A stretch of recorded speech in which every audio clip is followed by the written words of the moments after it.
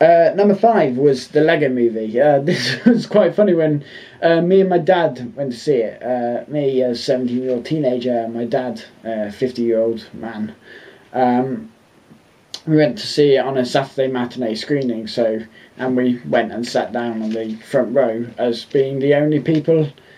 So you have all these younger children gathering around, and it's just me and Dad sitting there getting ready to watch it, which is also similar to when I went to see Frozen, because me and my girlfriend and everyone else is about 5 years old or parents. It's quite funny when you go and see a film like that with no children.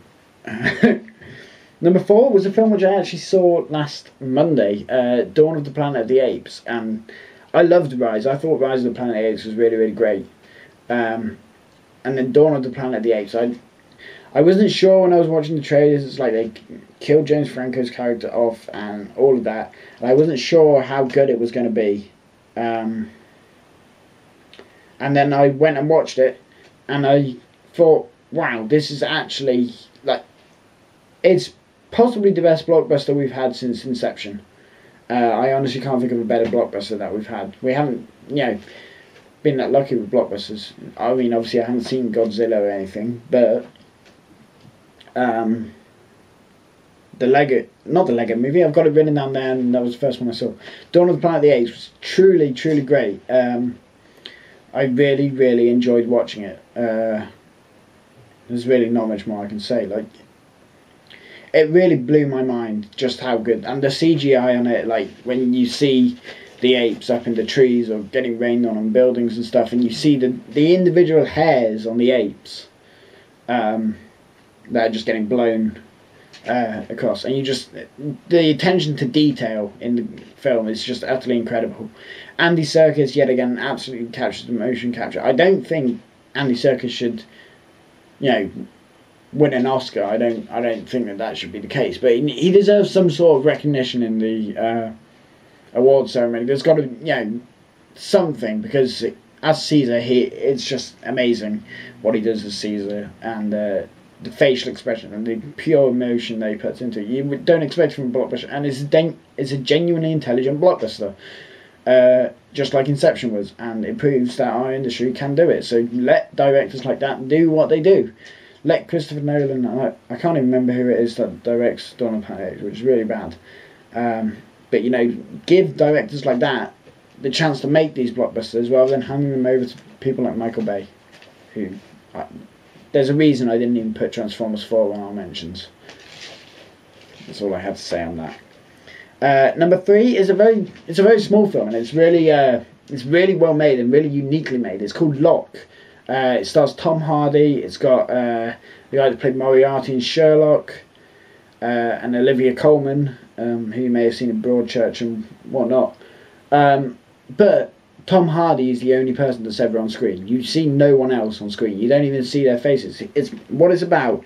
This is about a man. He's a construction worker, and he's having to drive down I think it's the M6. It might be the M1. But he's just driving down the motorway. It's an hour-and-a-half journey because he's got to get to some place. I'm not saying anything because I don't want to give away too many spoilers. I don't want to ruin any surprises which are coming your way. And he plays, and so what it is it's him sitting in the car. It's all filmed in real time. It's an hour-and-a-half journey. It's an hour-and-a-half film. And he's sitting there and he's taking phone calls from different people. He's having to manage his career. He's having to manage his family. And then there'll be moments where he has to talk to where he's thinks his father's in the back, and so he talks to his father, and it is utterly incredible. Tom Hardy, if he doesn't get nominated for an Oscar, it's a crime to our film industry, because it's him for an hour and a half solid, and he completely holds it. He's just driving down the M6, and it's literally just the emotion in his voice that he's got to portray anything, and he does it utterly brilliantly. It's really, really gripping. It doesn't sound it, but it is. Number 2 is Blue Ruin. This is another one of those sort of self-contained thrillers, and it reminded me a lot of No Country for Old Men, so much that a day after I had to get my No Country for Old Men DVD out and re-watch it, because it just made me remember how good No Country for Old Men was. Blue Ruin was utterly brilliant. It's about I have to be really careful. It's basically about a man, and he's like living on the roof. He's a hobo and whatever, homeless person. And what he does is someone is released from prison who has wronged him in the past, and he seeks revenge on that person. And the events spiral out of control, like they do in No Country for Old Men, how he takes the money and then a series of violent attacks happen across America and all of that. It's very similar in that sense, and it's about it escalating from that moment. And he's trying to protect the people that he loves, as well as getting his revenge and ending it all. He just wants it to end and whatever. And Blue Ruin is truly great. If you get a chance to see Blue Ruin, do. And number one, it will come as no surprise to anyone which has been subscribed to my channel over the past 3 months, is The Raid 2. That film is utterly brilliant. You can go and watch my 15-minute review if you want to hear what I really have to say about it. I got it for my birthday. It's coming out in 10 days. So I will be rewatching that. I actually have the first one over here, because I rewatched that recently. The first Raid film. And it's really... There's not a lot more I can say about The Raid 2. Just go and see it, because it's 2.5 hours, which is just this really, really intelligent thriller. The first one had a huge focus on action. It was all about the action set pieces and everything. But then the second one develops into this really intelligent thriller where is Rama becoming the criminal, or is he staying on the right side of the law, or what's going on? Because, and I don't think that, later films this year really have to push the boundaries of that in order to top my list, because The Raid 2 is actually brilliant. Now for the films which I'm looking forward to. I expect that this is going to be quite a long film talks, to be honest, but I apologise for that. I hope you guys don't mind. You can obviously skim watch it if you want. First film which I'm looking forward to, which comes out, well, I'm looking forward to The In-Betweeners 2, but I wasn't going to talk about that because that comes out literally tomorrow or today, depending on when I get this uploaded. So I need to go and see The In-Betweeners 2, but it's not one which I've really been going, yes, and I have to see that, and whatever. But first film is Sin City 2. Now the first Sin City I got for Christmas a couple of years ago. I hadn't seen it before, and I also got the first comic in the series as well. And I absolutely loved it. The art style, the whole feeling of it and everything. And then I heard about Sin City 2.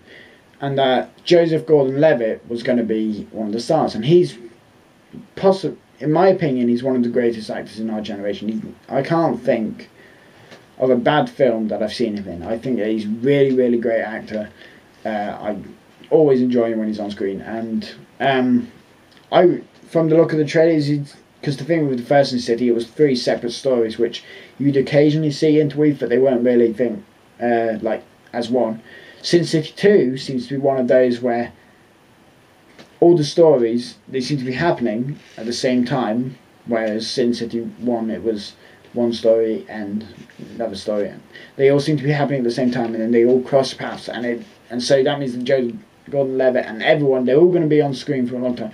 I'm interested to see, because some of the characters in it, stuff happened to them in the first one, and so I'm wondering, exactly what's going to happen. I'm being very careful of spoiling and whatever, but I'm genuinely looking forward to Sin City 2. I think that it's going to be really, really great.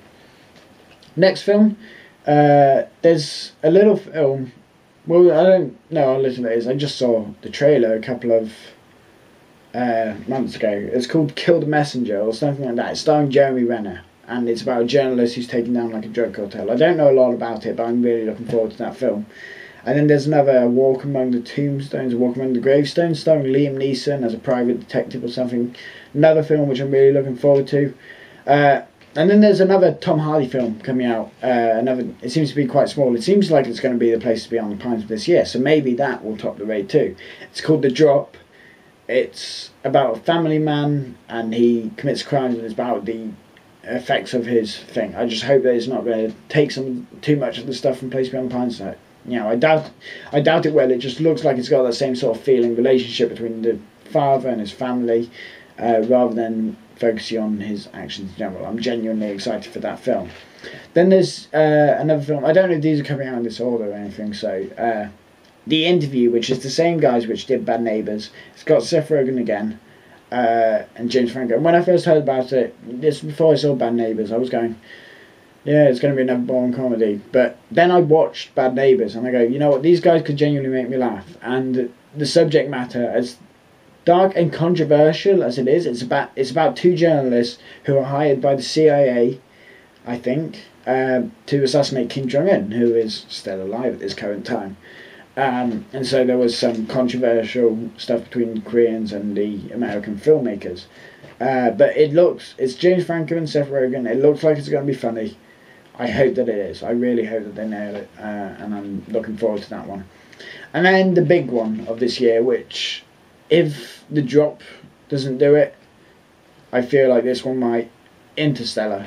Directed by Christopher Nolan, who did Inception, he did the Dark Knight trilogy, he did Memento.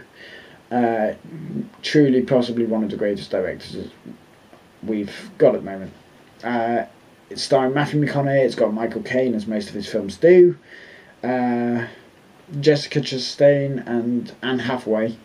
They're all in it, and it's Matthew McConaughey. He plays an engineer who has to go to space to seek an alternate fuel resource, and he has to leave his daughters behind, and it's more about the relationship between his daughters, is what they're saying, than it is and it looks like it's going to be an absolutely huge blockbuster, end of year blockbuster, which is just going to blow everyone's minds, and I hope that it is. I'm going to university in September, and so I will be at a place with an IMAX cinema. So I'm hoping that will be on the IMAX, and that'll be the first film I see in IMAX, and I will almost definitely do a review on that. And so, yeah, I think that's about it. I haven't mentioned The Hobbit 3, because I am not looking forward to that. I have to go and see it because I've seen the other two, and so I feel an obligation to finish the trilogy. I'm not looking forward to that. I haven't thought the past two in the series have been that great. I thought that they were actually rather disappointing. And I don't think number 3 is. They're really just dragging this book out for all it's worth, because that seems to be what Peter Jackson likes to do. And other film which a lot of people seem to be looking forward to is The Hunger Games Mockingjay Part 1. I really like the first Hunger Games. I like the second one even better. They're not Battle Royale, but they are very, very good. I love the first Hunger Games book, and I love the second Hunger Games book. You know, I don't think either film is quite as good as the book, as they hardly ever are. But I think they're very, very. I love those books. Trouble is, Mockingjay is not a good book. I did not like Mockingjay, and so I'm not entirely excited about the film, because maybe the film will do something, because it was the narration that got lost in the thing in the book. So maybe the film would do better at that and actually keep my attention hooked. I would probably go and see it. I might not. I haven't seen either of them in the cinema, and so I don't know if I'll make this something that will happen. If a group of friends are going, I'll go with them. I don't know. I hope that it improves on the book. I really do. But considering that they've got a base of the storyline in the book, and it's a storyline which really was the book's weaknesses, as well as her ability to portray that storyline. That's what weakened it all. That's what didn't make it that great. I hope it's good, but I'm not particularly excited for it. I see the trailers and I go, oh, that looks really good. And then I remember how bad the book is, and that's that. So, that's my half-year mark film talks. I think that's what I'll probably call it, because it was a whole bunch of stuff. Films that I've missed, films that I've liked, and films that I'm looking forward to. Hope you've enjoyed, and I'll see you next time. Goodbye.